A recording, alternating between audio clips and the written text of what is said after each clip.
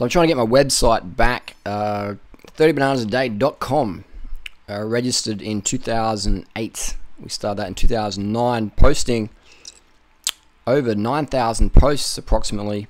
And if we go to whois.com, we type in 30bananasaday.com, we'll see it's registered in my name.